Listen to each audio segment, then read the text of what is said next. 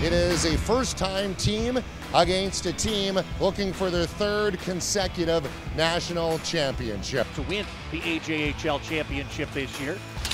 Flung in deep there by Kieran Burke, who took a hard hit from Kalen Fitzpatrick, who we talked about in the pregame. Swept that in front, and alertly Fink got back to take it away. But he's pressured down here in behind the net as well. Does a good job to use his speed to escape it. And here comes the AJHL MVP. This is Fink down to the corner. And working his way around a defender. Dropped it off. Dutil scores! A little flip from the end wall by Aiden Fink. Dropped the puck off short side. As you're going behind the net, it left Warren absolutely no chance. What a play. Here's Ethan Beyer now, looking for more for Brooks in the dying seconds of the first period. Huseman chips ahead for Beyer. He rifles it home short side, and the Bandits pull away late in the first. Starts it, finishes it.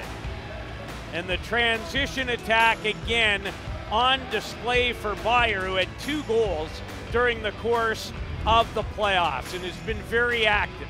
You know, they're a tough team, and we knew that coming into this. Definitely not the start we wanted, but I think we still have a lot more to give. Denied by a block on that sharp angle try, but he'll recollect and cut down low. Scores! Threads the needle for his second of the game, and Ethan Beyer makes it 5-1 officially. It's an excellent shot by Beyer. In taken by Ben Rude. Big D-man gets himself some space at the point, put it in front, hooker block, the rebound, scores! That's Michael Marquez, who chases it down in the low slot, hammers it past Barwick.